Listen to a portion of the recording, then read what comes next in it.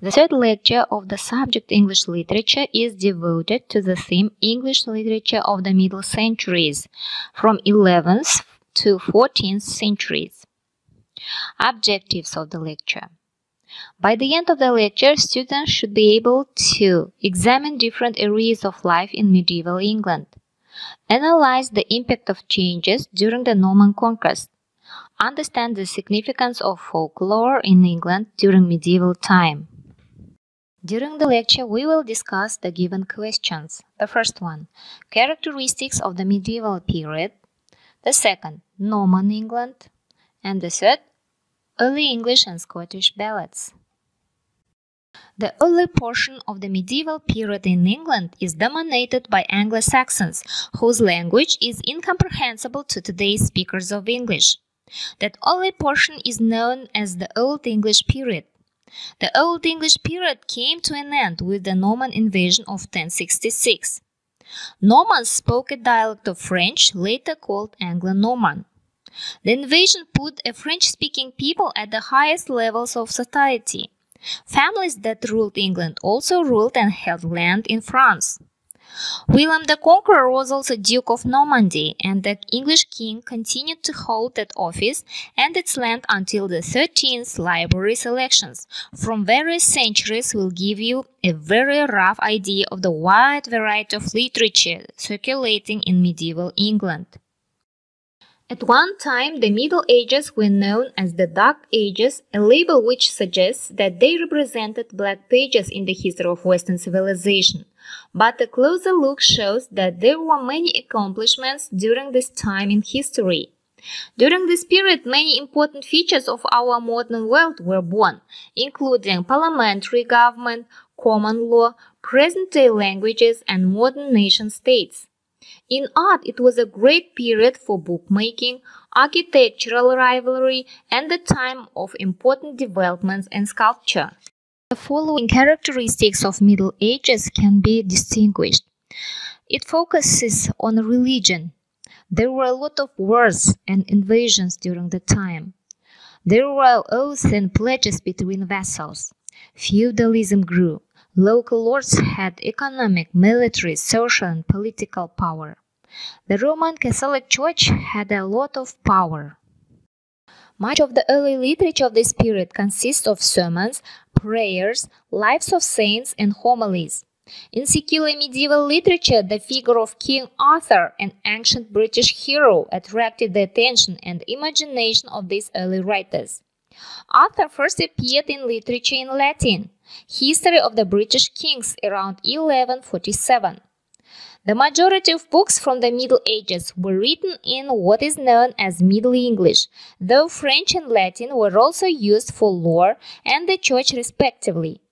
Books were often made by monks, and it was a time and labor-intensive process. Everything was done by hand. Making books were very expensive to produce.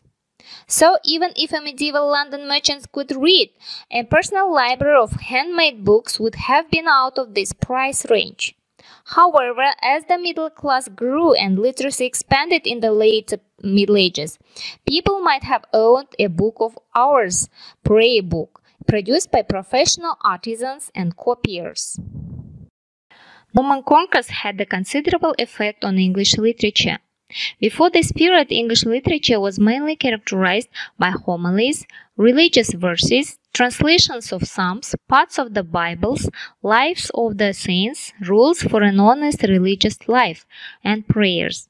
This period was also known as the period of such new genre as fable and fabliaux. Fables were short stories with animals for characters and conveying a moral. Fabliaux was a short, funny story with men, people, cunning, sly, stupid husband, and unfaithful wives. The Normans who conquered England were originally members of the same stock as the Danes, who had harried and conquered it in the preceding centuries. The ancestors of both were bands of Baltic and North Sea pirates, who merely happened to immigrate in different directions. And a little farther back, the Normans were close cousins in the general Germanic family of the Anglo-Saxons themselves. The exploits of this whole race of North Sea kings make one of the most remarkable chapters in the history of medieval Europe. In the 9th and 10th centuries, they mercilessly ravaged all the coasts not only of the West, but of all Europe from the Rhine to the Adriatic Sea.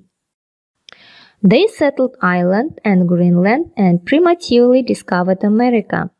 They established themselves as the ruling aristocracy in Russia, and as the imperial bodyguard and chief bulwark of the Byzantine Empire at Constantinople. And in the 11th century, they conquered southern Italy and Sicily, whence in the First Crusade they pressed on with unabated vigor to Asia Minor.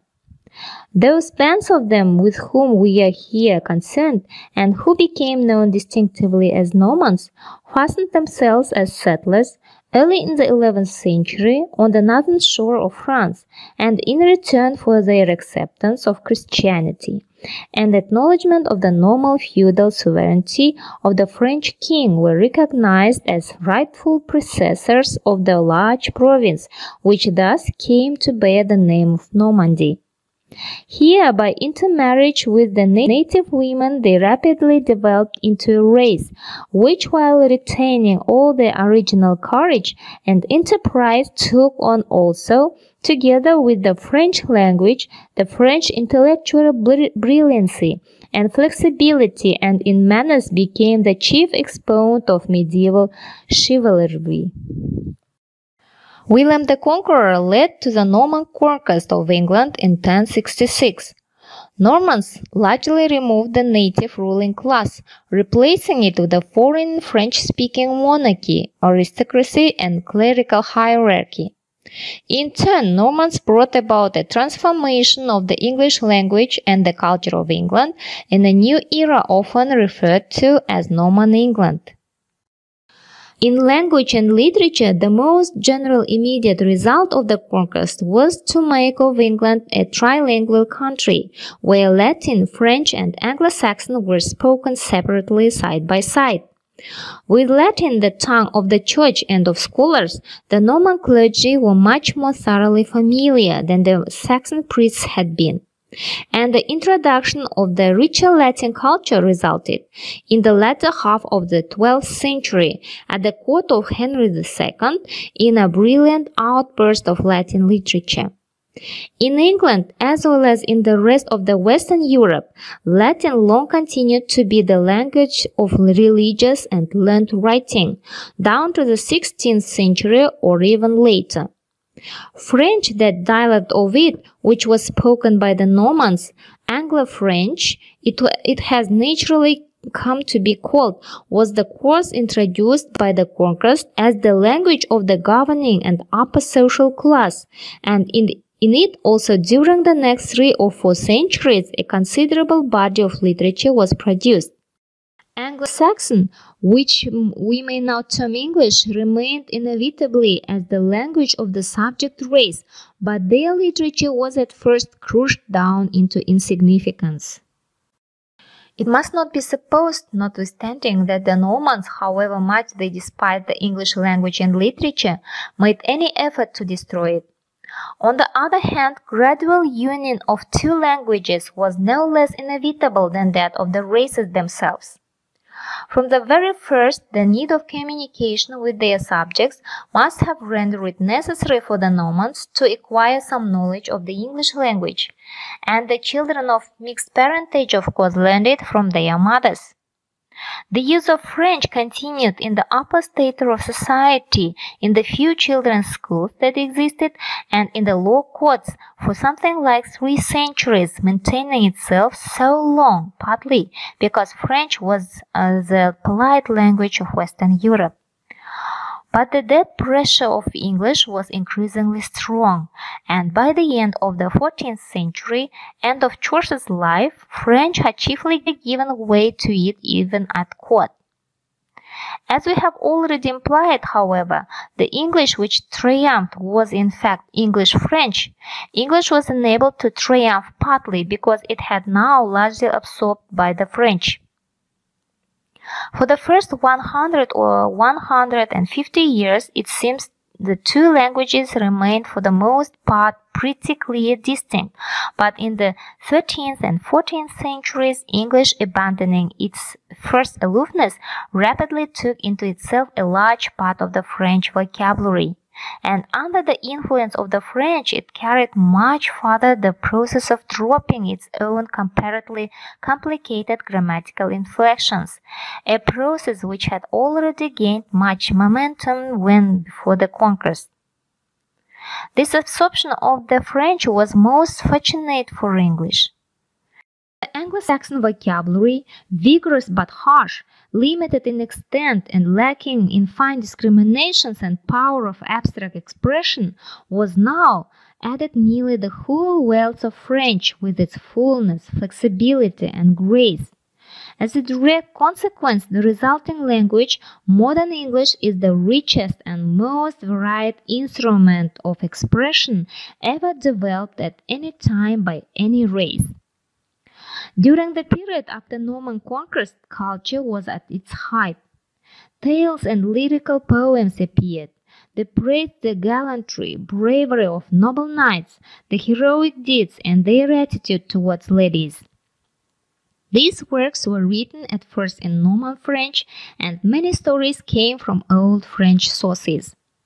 The language was a Romanic dialect, so this genre was called romances. Later in England, such works were called the art of minstrelsy. The number of romances was based on Celtic legends about King Arthur and his Knights of the Round Table. The main characters of this genre, unlike the characters of church, were not saints, but human beings. The worship of fair ladies motivated the plot of these stories. King Arthur was a historical figure, the national hero of Celts. He was described as an ideal king, possessing all virtues of a hero. He was honest, wise, fair to all his vassals. They had their meetings at a round table which Arthur built for their feasts, so that all of them should be equal. Consequently, this notion has come to our days. Folk poetry, especially ballads, enriched English literature. Largely to the 15th century, however, belong those of the English and Scottish popular ballads, which the accidents of time have not succeeded in destroying. We have already considered the theory of the communal origin of these kinds of poetry in the remote prehistoric past, and have seen that the ballads continued to flourish vigorously down to the later periods of civilization. The still existing English and Scottish ballads are mostly, no doubt, the work of individual authors of the 15th and 16th centuries, but nonetheless they express the little changing mind and emotions of the great body of the common people, who had been singing and repeating ballads for so many thousand years. Really essentially popular too, in spirit, are the more pretentious poems of the wandering professional minstrels, which have been handed down along with the others, just as the minstrels were accustomed to recite both sorts indiscriminately. Such minstrel ballads are the famous ones on the Battle of Chevy Chase or Otterburn. The production of genuine popular ballads began to wane in the 15th century, when the printing press gave circulation to the output of cheap London writers and substituted reading for the verbal memory, by which the ballads had been transmitted, portions as it were, as a half-mysterious and almost sacred tradition.